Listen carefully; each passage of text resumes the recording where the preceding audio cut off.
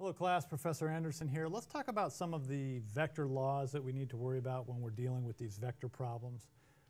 Here's a few pretty straightforward ones.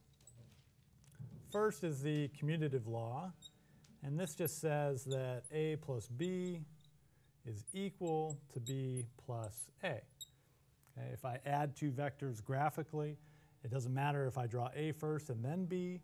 I could draw B first and then A. The resultant vector is going to be exactly the same.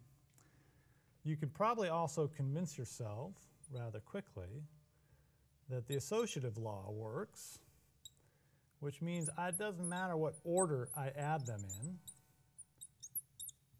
A plus B plus C is equal to A plus B plus C. If I do B plus C first and then add A, it's the exact same as if I did A plus B first and then I added C.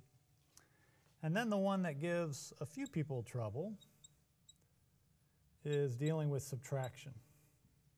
If I have two vectors A and B and I want to subtract the two, how do I visualize that graphically? The way you do it is you're still just adding two vectors. It's just that the second vector you're going to add is the negative of B. The negative of B is exact same length, opposite direction of your original B.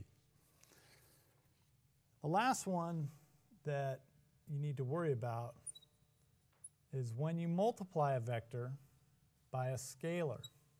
Okay? When I multiply by a scalar, what happens? Well, if I have a vector A that looks like that, and I multiply it by a number, say 5, what would 5a look like? It is exact same direction, just 5 times as long. Okay? That's what a scalar does. Now, let's talk about the components of vectors. This is going to be really important for everything we do in the next few chapters.